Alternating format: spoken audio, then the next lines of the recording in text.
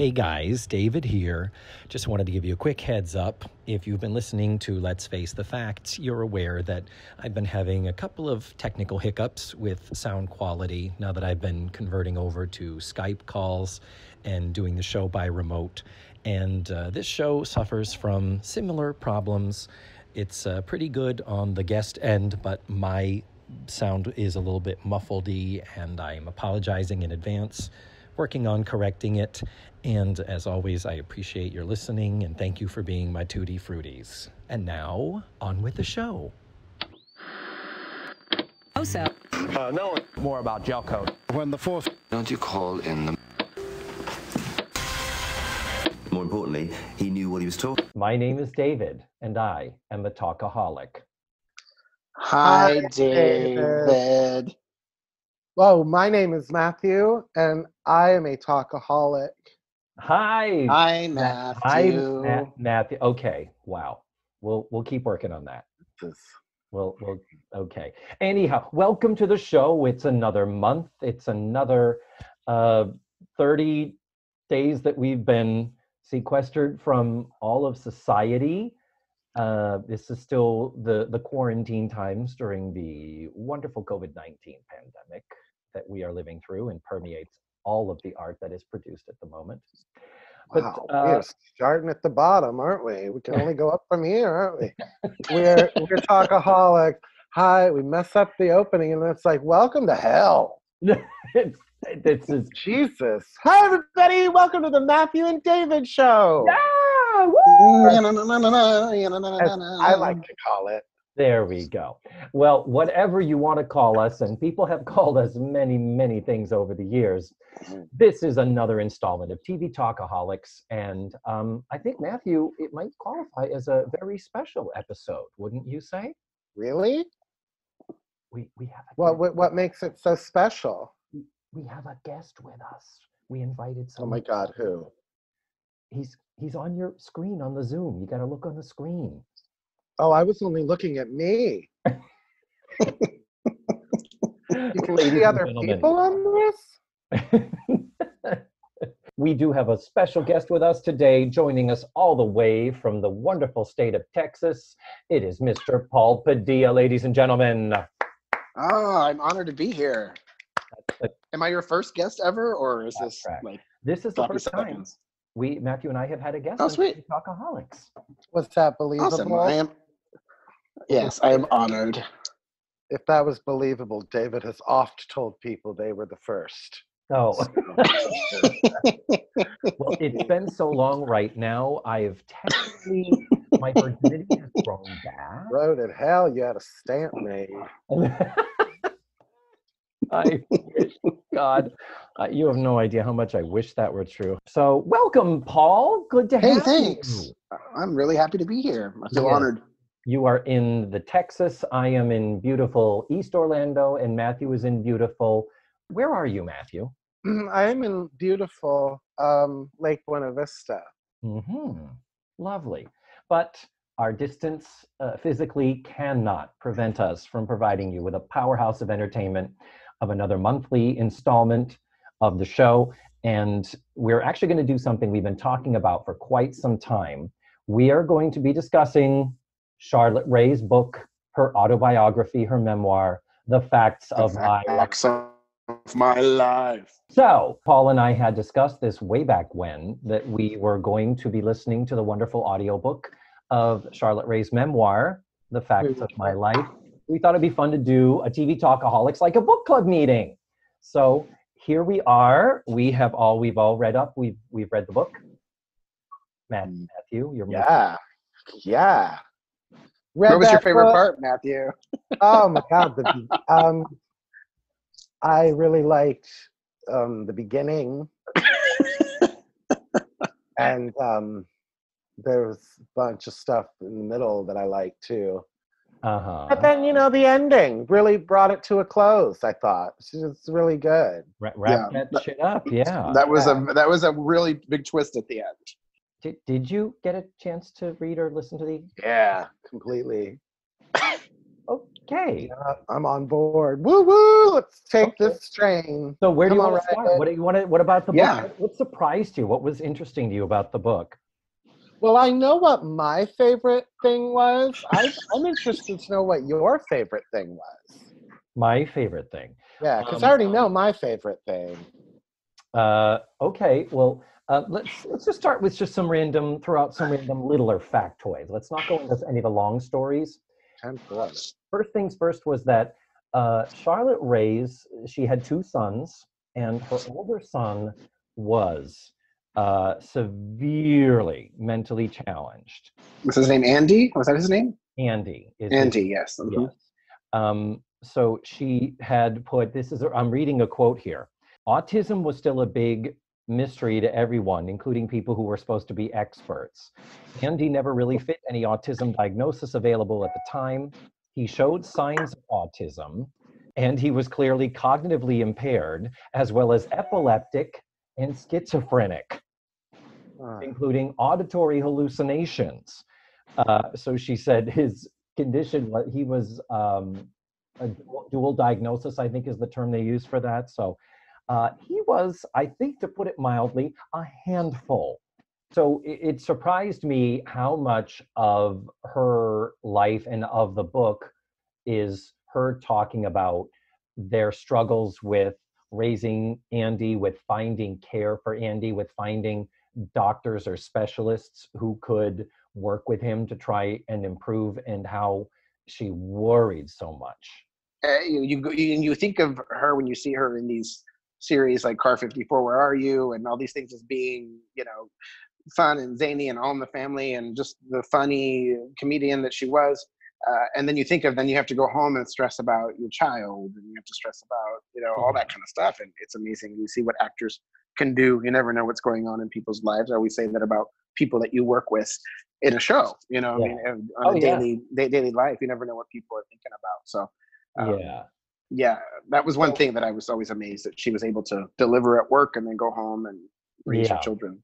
And deal with that. And there was a time he was in, for lack of a better term, an institution, what was, I think, called a mental hospital of the time.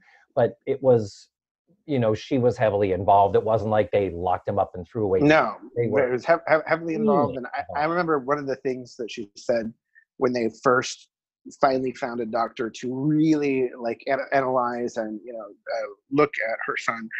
She said she was so relieved because he told her that he really believed that he was autistic, and she heard artistic. And she was and she was so relieved. She was like, "Oh, good! I'm so glad he's just artistic. Like he's just artistic." And the doctor's like, "No. It's called autism." But she said they didn't know what that was back then. They had no idea what they were dealing with. So but at first she was so relieved that he was just artistic. Yeah, that was, he said, "Your son is autistic." And she was like, "Oh, thank God." It's like, don't think you heard me, honey. So yeah, Matthew, what did you think about that? The whole thing about her and her son. Well, I thought a lot about it. Mm-hmm. You had a lot of thoughts and feelings, sir? Yeah, a lot. I thought, I closed the book for a minute and thought about it. Okay. So you actually read the book, that you had the physical book to open and close? Yep. Autographed. She was a dear friend. Wait a minute. Man, I wish I had one of those. No, but first thing that I thought was you don't know what she had just dealt with when they said action. You know, it's amazing that she could do what she did. Yeah. There's no sign of any angst in her. Oh, no. And the book, I mean, of course, obviously, that was beautifully exemplified in that first opening passage that starts the book. The one, Matthew? Yep. the one where she actually starts it with her walking down the hallway of, that's what I said, of the institution. And saying that she had just gotten a frantic phone call because Andy he was having a fit or, an episode or something, and he had been breaking things and throwing stuff around. And she was like, I think this was the early 70s. I think it was when she was on Sesame Street. So she's like, I got to go back and be the fucking mail lady on Sesame Street. And that is the perfect thing about that and she starts the book with that, which I think is fascinating. That it's like the first thing out the gate is there was shit going on, people, and I was dealing with it. Though surprisingly, she doesn't wallow in it. And I will say, you know, Paul, you can confirm this. She spoke of nothing but affection for Andy. You could tell she loved him.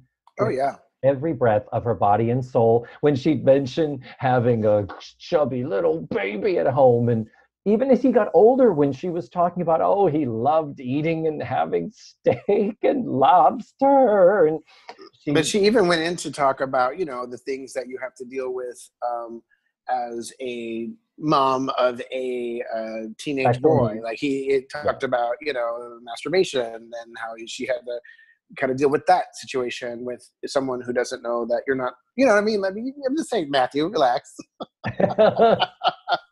But, you know, and then, you know, having to deal with girls, and he had a little girlfriend, and then they'd have to, I think she came over one time to visit for the weekend. And she does talk about at one of it was like a camp or one of the schools Andy went to was in the basement of a church started up by a pastor who had a special needs son himself. And she talks about how he ended up befriending this young girl. I think her name was Rhonda. And they clearly liked each other. And so she was like, he's clearly getting to be that age. And I think they'd like to spend more time together. So she called the girl's mother.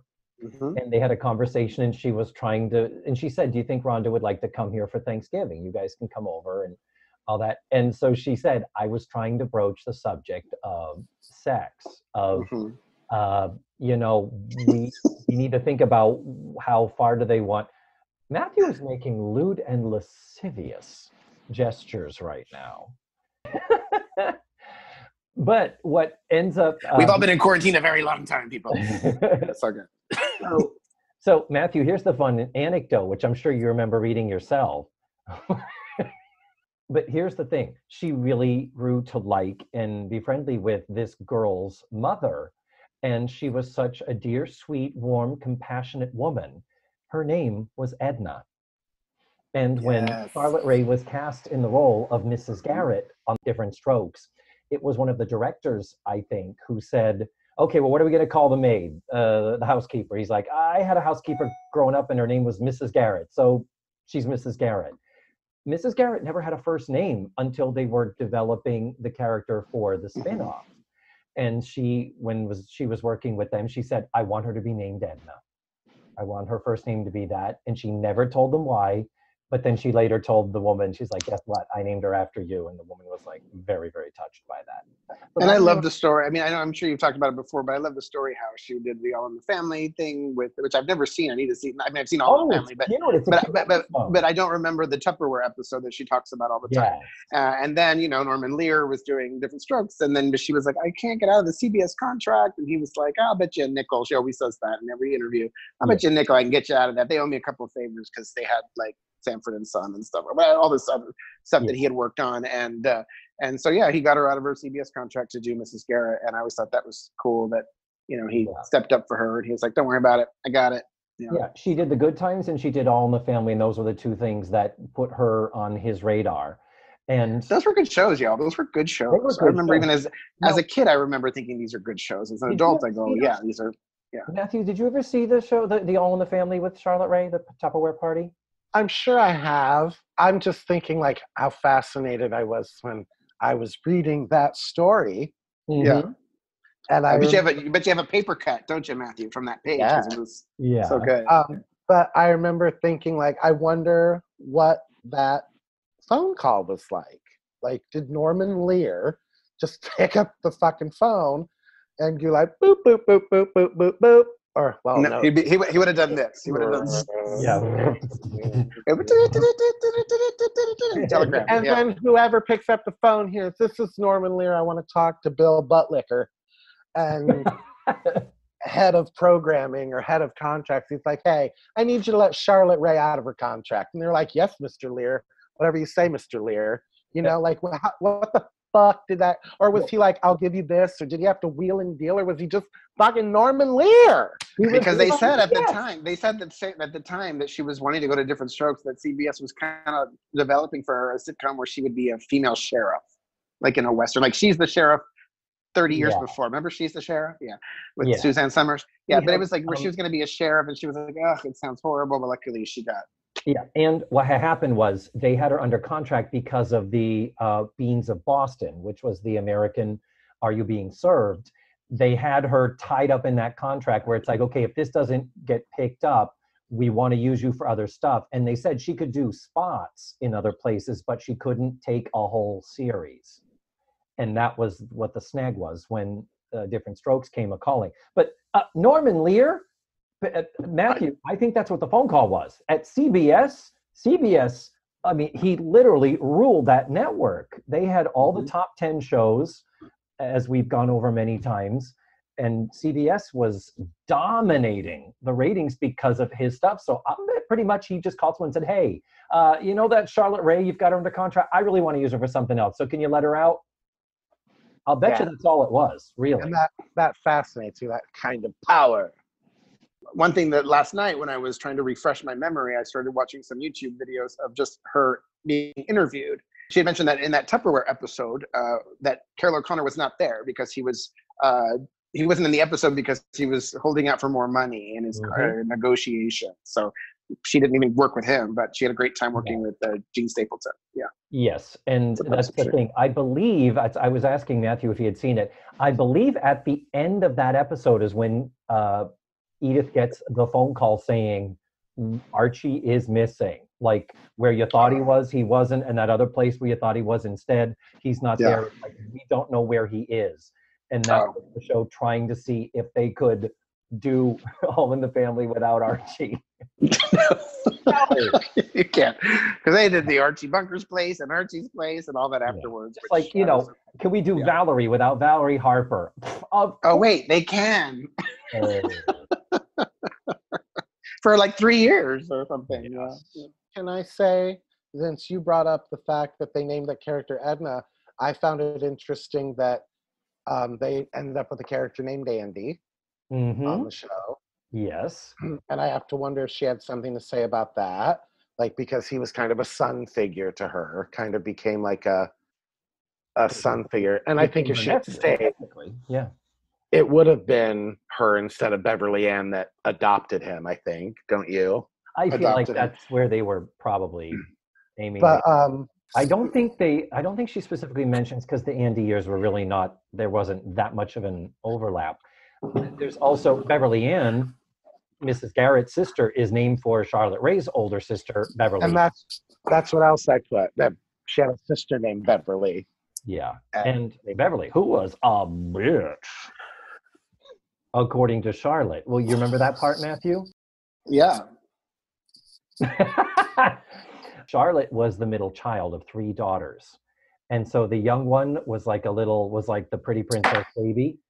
And Beverly Ann, she always talked about being kind of her older, hypercritical sister who had also gone to Northwestern and studied performance and was supposed to become a singer, but then she thinks she didn't have the courage or the guts to actually go for it. So she went back to Milwaukee, got married and started a family, and strongly encouraged Charlotte to do it too. Like Charlotte Rae was even kind of like, really? She couldn't fulfill her dream and she was trying to take mine away also? And it's like, ooh. Over the years, they did reconcile a bit. They had a nice time when they all went to Paris, or The Facts of Life Goes to Paris. But what other family stuff did you guys pick up on about her family and her growing up and her rearings? About her formative years? Take it, Matthew. I always love the story of, like, you know, Dad was a tire salesman, and, you know, and like, I am also fascinated with how she changed her name. Mm-hmm. You know, like somebody at a radio just told her that last name ain't gonna work. Yeah, Lubach. You know, If you know what I mean. That was so common in those days. Like, what was Tony Curtis's name when B. Arthur talks about it? It was like Ben Schwartz or something. Bernie Schwartz. Bernie. Hey there, my name is Bernie Schwartz. I'm a movie star. Well, her real name is Bernice Frankel. Bernice Frankel. Yeah, that's right. Yeah. But simply put, Charlotte Lubotsky, they were like, no, that's not good. Do you have a middle name? She's like, Ray. Goes, there it is. You're Charlotte Ray. All of a sudden, you're a wasp. Yeah, exactly. Can we pause 1 second? Matthew, are you in the bathroom? What?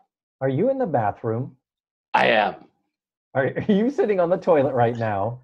I am. What's wrong with you? Oh, no, I'm not pooping. Oh, my God, David. You're sitting on the toilet. Ew, David. I am changing my insulin pump thing, and it happens to be on my leg, David. I'm sorry. I thought you were... The very idea, David, that I would go through all of this setup to make you think that I was taking a dump. Okay, I'm sorry. I doubted your judgment and your taste level. Thank you. Now, Paul, will you continue with what you were saying there? God, I'm exhausted. Okay. No, I was watching a YouTube video. Because I like to keep it classy, David. Okay. Thank you, Matthew. So let's move on to another just interesting tidbits that were revealed in this book. The show, The Facts of Life, taped on Tuesday nights. And the way the week cycle ran was Wednesdays were the table read of the upcoming episode, so the week-long cycle. Wednesday was the table read of the new show. Thursday would be script changes. Friday would be trying the new scenes. She said Monday and Tuesday were the grueling days. Monday in particular, because Monday was the camera blocking day and all that. So that was camera day. So Monday and Tuesday were the long ones. But they would do 3 shows in 3 weeks and then have a week off. So they would only put out 3 shows a month. And that was because they started early enough in the season they could keep up with that. But yeah, and that was important to her. I mean, she liked that for her family and for her normalcy of her life. And probably was pretty good for the kids, too, to be able to have some time. Exactly. Because, away. Like she said, having a disabled son. And that's the other thing is that in the days leading up to Different Strokes and The Facts of Life, basically leading up to the California years before she moved out west, she talks about how she turned down so much work because she wanted to be available for her family and she wanted to help out. And thankfully, her husband was a very successful music, what was the term she used? A music producer, music editor. Mm-hmm. He didn't compose per se. That wasn't his main thing, but he did do that. That was, of course, the wonderful, everybody knows as John Strauss. Let's talk about him a little bit, Matthew. Were you surprised about what happened and came to pass with the husband? Oh my gosh. I could not believe it. Were you as shocked as she was to be nudged awake in the middle of the night? Probably more so. I've been nudged awake in the middle of the night, but usually it's met with, you got to get out of here. Yeah. But we're talking to have your husband of 25 years tell you that now that he is sober and going to AA, which he gave her shit for when she got sober, because he still... Which we haven't talked about, which we need to talk about, but yeah. We got to talk about the sobriety thing too, but anyhow, now he had just completed his 4th step. For those who don't know, the 4th step of the 12-step program is taking a ruthless moral inventory of yourself and of your faults with preparation for going through people you have wronged. And then I think the 5th step is the actual making amends. But when he told his sponsor, I think I'm bisexual. I had a relationship, a brief fling with a boy when I was a teenager. And I went to my parents and asked them to get me with a psychiatrist to fix me. And they did. And I don't think it quite worked, because in recent years, I've been stepping out very rarely on my wife with other men. So the sponsor said, you need to tell your wife now. And it was like middle of the night. She was asleep. And she was woken up with him saying, hey, honey, so funny thing. And then he told her everything. And then, typical man, he rolled over and went to sleep. She actually says that in the story, because the burden of finally saying this and forgive the expression, unloading on her, it was like such a relief. He rolled over and went to sleep. And she's like, I got up. I was like, I can't fucking sleep. And she ended up calling a friend and waking up this friend and going over to the friend's house. And that eventually they divorced, but they still stayed on very good terms. And thankfully, because Char, even though she was a girl raised in Milwaukee by, pretty strict Jewish parents, she was very open-minded, thankfully, and didn't look up on homosexuality as being this awful thing. And I got to keep my kids away from you and shit. Yeah, she was in show business. There was a great interview with her, like I said, on YouTube last night, watching where she was like in her last 6 months being alive. She was talking to a drag queen at an Actors Fund benefit that she was getting honored at, and she was holding his hand and kissing him and having a great time, and they were just having such a good time. And I remember thinking, that's great. Yeah, so that's the thing with the husband. And then we had another sidebar there about her sobriety and about her drinking. Matthew, do you want to take this and talk a bit about? See, here's the whole thing. It was the 50s. Everybody drank. Mm-hmm. Martinis, not just like a glass of wine. It was like, let's have some martinis. The reason it was called a Harvey Wallbanger, if you know what I mean. Especially in Hollywood. And let's just say it was Cary Grant's favorite drink. Oh, the Harvey Wallbanger? He would bang anything, including the wall. So it's like, I would imagine, and I was thinking, like, how much of a fucking drunk do you have to be to admit you have a problem in that time period? You know what I mean? When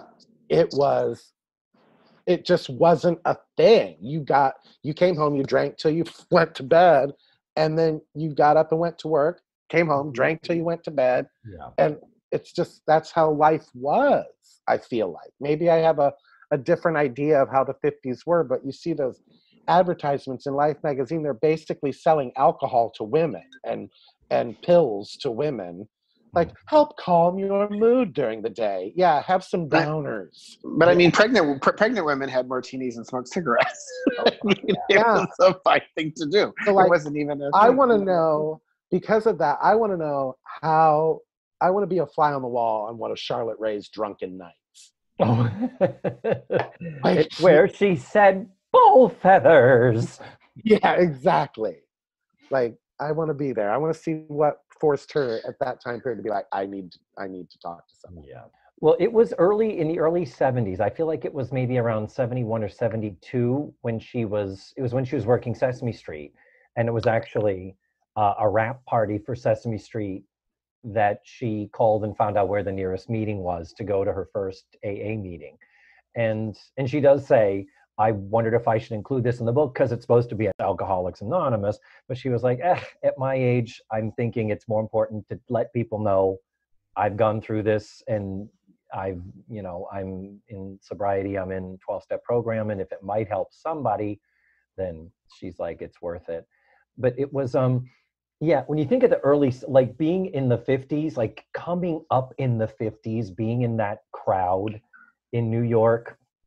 Oh, yeah. And then in the 60s, once the 70s hit, somebody once said the 70s were the hangover from the 60s. Yeah, totally was. So the party's over. That sense of, I imagine in the early 70s at that point, getting completely dog-ass pass-out drunk every day.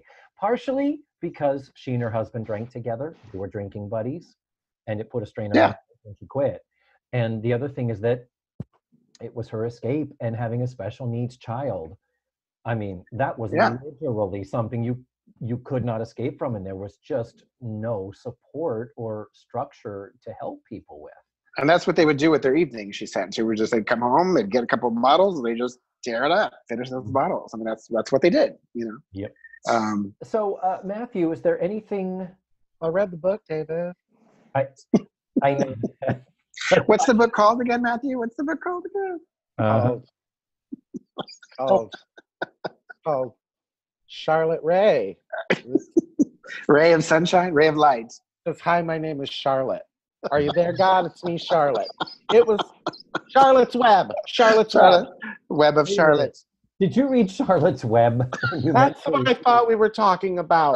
Okay. Oh. And I was nervous because I didn't read the book. I watched the movie. So I was all ready with my Agnes Moorehead impersonation, my Paul Lynde, my Debbie Reynolds. Father Time, Mother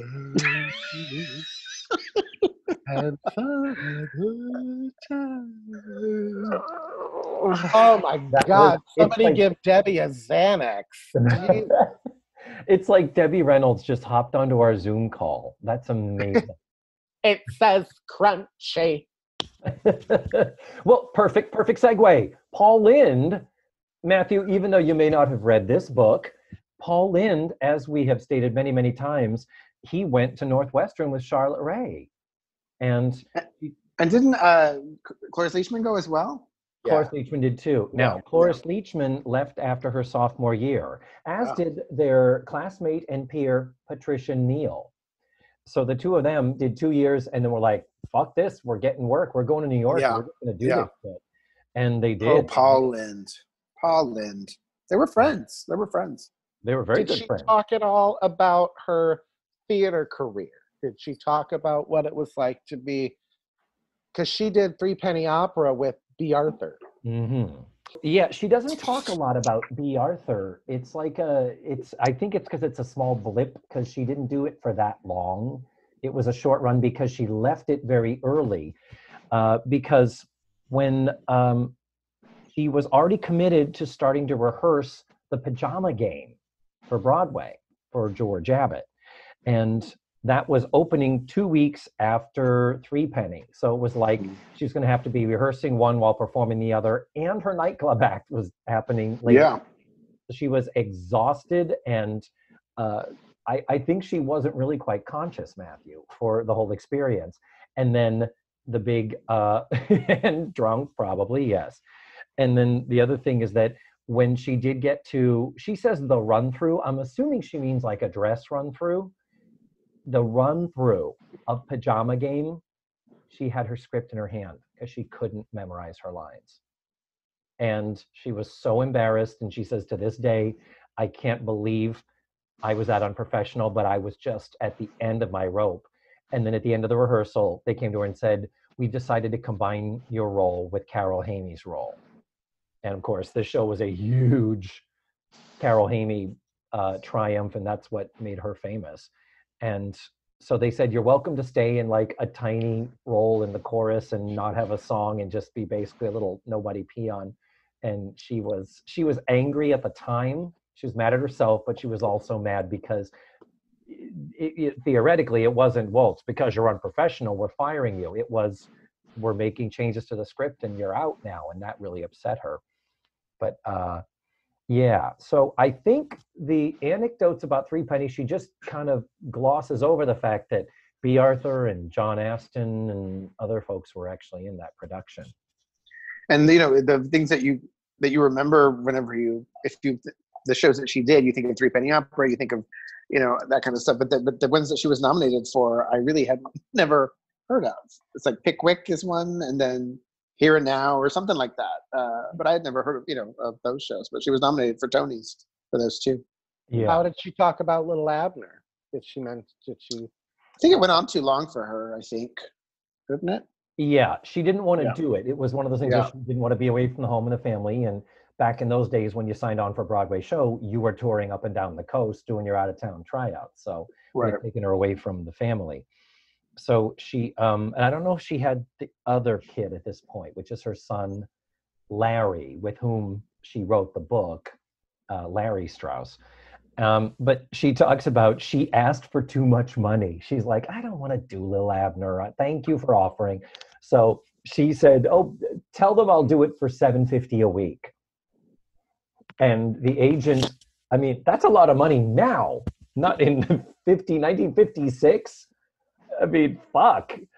So she said, tell them I'll do it for $750 a week. She says her agent had to say, like, what did you just say, $750? And she said, and unfortunately, they said yes. They offered and agreed and met her rate. So she had to do it. But her big thing was, here's the funny thing. She said, I didn't want to do this cartoon comic strip broad comedy musical. She's like, I was a serious actress. I wanted to be doing Shakespeare and Shaw and Ionesco. Do you know how much money that is in today's, like if somebody had gone to a Broadway show that you were not the star of? Yeah. What is the equivalent number of dollars today? $7,191 a week. Yeah, that was a lot of money. But she does talk about how two people that were her buddies in that production were Edie Adams and Tina Louise. And, Tina Louise? Tina Louise was in it. And she said Stubby K made a pass at her. And she said Julie Newmar, I think, was making more than she was because she was, I think she said Julie Newmar, they always joke, was the best paid because she was making the most per minute, because Julie Newmar was barely in it. She like has like a walk across the stage and just a fucking gorgeous moment. And Bern Hoffman, she said, it was a jerk. She hated working with him.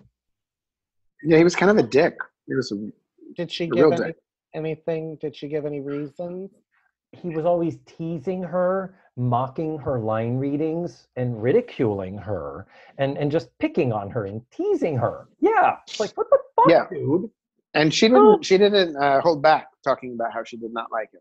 Yeah, who would be such a jerk to make fun of Charlotte Ray's line readings? Matthew, I'm feeling attacked. Girls. What do you say? I have no idea what you're talking about. But yeah, so this guy Byrne was a real jerk for mocking Charlotte Ray. And yeah, fuck that guy. So yeah, and when they said good, like either when the run ended or when she left or when he left the production, she actually said, well, it's been interesting working with you, and I hope I never have to do it again. She said it to his fucking face. And she said, thankfully, she never did. Try to think. Oh, another thing. So, Matthew, back to your other Broadway stage credit anecdotes. Yeah. She talks about doing a play called The Beauty Part. Had you ever heard of this show called The Beauty Part? It's a play. It's not a musical. Right. And no, but The Beauty Part was the name of one of my nightclub acts in when I was in Tijuana. But that was before the donkey died.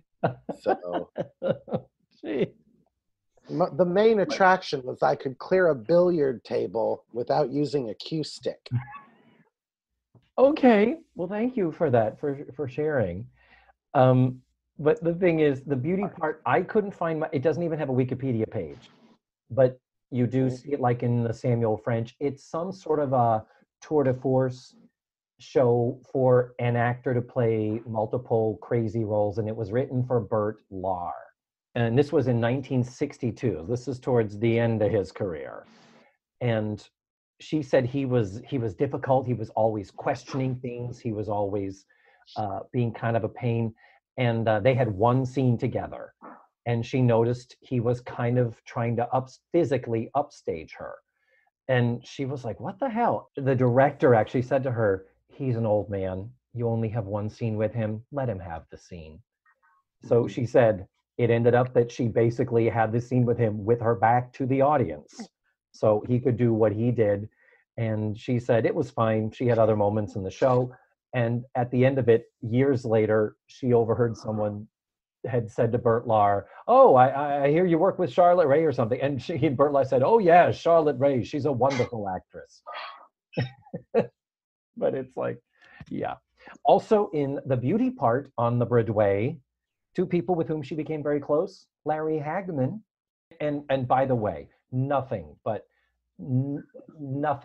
overwhelmingly positive things about what a nice, dear, generous man Larry Hagman and his wife were. So his wife was not a generous man. His wife was a generous, well, you know what I mean. Yeah. And the other is, I think I fucked up, guys. Alice Ghostly. I thought Alice Ghostly went to Northwestern with them. I don't think to hear her talk, I don't think she met Alice Ghostly till 1962 when they did the beauty part. But she said they became her chums and she really enjoyed working with them. But that's a lot of stars for a show that nobody's ever heard of. And here's the thing. There was a newspaper strike that hit just when the show opened. So they couldn't get any press out. There was no ability to put out ads and press and get reviews published. So the show ended up closing way too early. But you are not wrong for looking at that and going, wow, that is weird. So at the same time she was doing the beauty part in 1962, this is also when she was doing Car 54, Where Are You? Because that was filming in New York City. So she would do those during the day and then do the show at night. And in fact, her husband, John Strauss, wrote the theme song to Car 54. So she also had that. Car 54, where are you? Yep. She was on like 11 out of 60 of the episodes. And she almost got to be Matthew. It was down to her and the other actress to play Fanny Bryce's mother in the original Funny Girl on the Bridgeway. Whoever the other actress was, it was like down between her and Charlotte. And Charlotte wanted to do it, and they were trying to negotiate the salary, and then Kennedy was shot. So that kind of, everything kind of blew up, and there was a question of whether the show was going to happen and all that. And by the time they kind of got back to it, they had already locked in the other one, and so she missed out. But then her response is, oh, well, more time to be home with the family and my boys. Come Back, Little Sheba. Yeah. That was hers. And that's the one where she tells the story. This is the great example of the kinahora, the evil eye in the Jewish culture, where parents are ever afraid to draw positive attention towards their children for fear that they will be punished. Or you have that in the Mexican culture as well. Yeah. Now my mom will get mad at me. Now I've heard the title "Come Back, Little Sheba," but I'm not familiar. I don't know the play or seen it. Have you ever seen it? Are you guys familiar? Yeah, but it wasn't Shirley Booth. Wasn't it big for Shirley Booth as well? That's what it is. Charlotte Rae stepped in for Shirley Booth after Shirley left the original production. That's what it was. And when her mother came to see the show, she said she came afterwards backstage, and she said, basically, you were fine. And then proceeded to praise all the other actors, complain about where her seat was, complain that the side that she was on was making a crick in her neck bad. And it was all my God. It wasn't till years later that her older sister, Beverly Ann, said, you know, Mom loved seeing you in that. She said, watching it, it was after the first 20 minutes, she forgot it was you. Like, you were that good in it. And that's what Mom told. And Charlotte Rae's like, well, she never told me that she thought I was that good. But that's the culture. I didn't realize Charlotte Rae and I had the same mother. Oh, we've discussed. Oh, bless. Yeah. So let's start to sort of wrap this up and bring it back to the real reason that we're here is the facts of life. And I did transcribe some of the passages here. From very short chapters, by the way. I wanted a lot more than she put. Matthew, I see the judgment in your eyes. It's like you're gonna read some Psalms or something. This is like scripture chapter and verse here. But when it was over, I wanted more. I will say that. But it was. I was okay because I wanted a little bit more. She speaks slowly, and it was 11 hours. 1.7 speed. I was like, this is good. No. I was doing a show an hour away. I was doing a show in Sanford. So I had an hour there every day and an hour back. So I listened to it in real time, but yeah. No, I couldn't. I had to speed it up. I recommend 1.6 for those listening to the Audible book on the Audible app. So here's what she wrote. I'm not going to do the voice. By the 5th season of Facts, which is where we are right now, I dreaded going to work. I cried in the summer when it was time to start up another season, but I didn't want to leave the show until I was sure the girls could succeed without me. Maybe they were ready after the 5th or 6th season, but I wasn't sure, and I didn't want to be selfish about it. Meanwhile, we managed always to do some good work. I worked with whatever the writers and producers gave me, always. Tried to get the most out of every moment. I tried to make every line, every beat, every reaction specific and meaningful. You know what they say, there are no small parts. How ironic for the star of the show to be reciting that. I'm glad I stuck around to work with the girls a little longer. It wasn't always easy. And sometimes I found myself feeling like a patient old horse, but it was worth it. Yeah. I mean, she made the money, but yeah, she said she was not fulfilled anymore, and you know, and was. But how she's being marginalized in her own show. And you can tell in the show, you know, she'd pop in and say a couple things and pop out, pop in and say a couple things, pop out. And then all of a sudden she would go home to visit her sister, and she'd be just calling in for one scene on the phone, and it's just because the older sister was back home in Milwaukee, and then I think the younger one was married with a family in Texas, I want to say. And so now regarding her when she actually did leave, she says, she already had talked about she wanted artistically to do other stuff, which is why she did a PBS movie, Words by Heart. She did The Worst Witch in 1986. Which people love. I've never seen it, but people talk about it all the time. I've seen most of it, but it was a little rough to get through. I got to try again. Well, but one of the first things she did was the California company of Into the Woods. Oh, that's right. That was after. Was it after The Worst Witch? Yeah, that was. I thought it was Facts of Life. No, I'm saying it was right after Facts of Life. Didn't she go do Sondheim Into the Woods? Yeah, she did. Yes, absolutely. Yeah. Okay, so I'm going to read another passage here. I needed to do other things, other work and travel, and more time to just sit and enjoy life. More time in my beautiful backyard with the orange blossoms and the birds and Andy's wind chimes. But by then, I knew the girls could carry the show themselves. I really had become expendable. I don't mean that in a bad way. I was proud of the girls. They had really emerged. We were an ensemble cast now. The network and the producers, however, did not believe in my expendability. And I guess they assumed I was holding out for a big payday. And that's what they offered me. And the way she says it, a lot of money to stay. It was tempting, I won't lie about that. My friend, writer Everett Greenbaum, urged me to stay with the show. He said, get every nickel out of it. Mm-hmm. And I understood what he meant. Most of us only have one chance to make the big money, but I'd already made enough. For me, it was never about getting rich. I just wanted to be able to keep my house and afford to plant new flowers every spring and get around in a decent car and travel a little and leave something for Andy and for Larry and his family. I had all that, and no amount of money was worth the pressure and anxiety of a network series. Not anymore, not at 60 years old, with so much left to do in my life. That's awesome. I love that. I love it was a nice little send-off for herself as far as why she was Mrs. Garrett. Yeah. Yeah. So, Matthew, what else about what else about the book do you wish you might have read about before we wrap this up?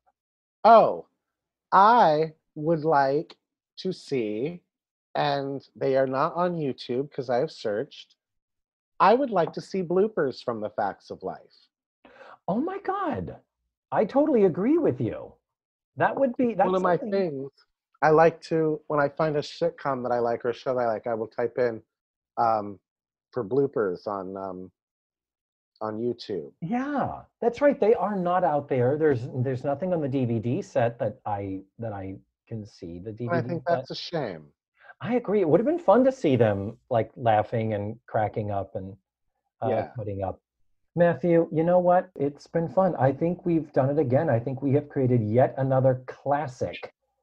I think that every single episode of TV Talkaholics is going to go down. It'll be like the Golden Girls of podcasts, where each episode is so superlative that you can't determine which is better from the other because they're all just so amazing. Yeah.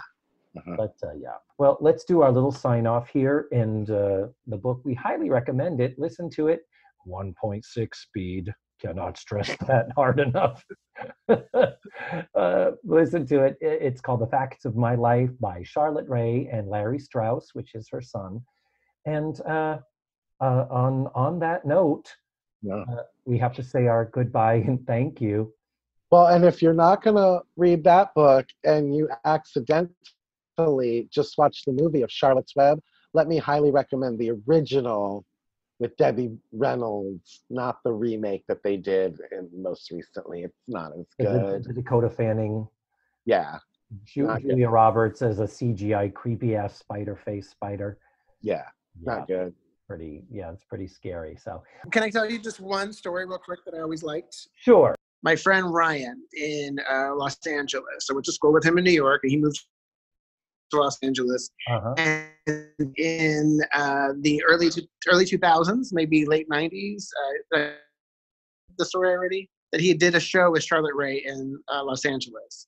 And she was, it was like just a show that she did. And the picture that he posted upon when she passed away was her in a barrel. She was laughing inside of a barrel. And it's a show that they did together in LA. And he said that he drove her home every day. And she was just so sweet, so young, and he was probably in his 20s. He was probably 24, 25 at the time. And but she would drive her home every night after rehearsals, and at the very, very last performance, he drove her home, and she gave him a card, and inside the card, she just thanked him for listening to her stories and being her friend for the show, and a check for $500 to pay for gas and stuff, because she knew that he was a young, struggling actor in LA, and he just thought it was cool, and he posted about it when she died with the pictures of them, he dropping her off. So anyway, I thought that was really sweet. So I thought that was a nice story, something to have, That's delightful. Part of Charlotte. No, she definitely, you can tell that she's one of the good eggs. She's one of the generous people and all that. So thanks guys for allowing me to be a part of your televisionaholics. Televisionaholics, sure, we'll go with that. Thank you, Paul, so much for being our guest, and thank you for talking about the book. And it's been fun. It's been great seeing your face again. And instead of our normal send-off, I'm thinking maybe a better ending finale to the episode. I think we need to hear some more of Debbie Reynolds in Charlotte's Web. I think we need to hear some more Debbie Reynolds, and we'll sign off on this. Watch Mother Earth and Father Time. Mother Earth and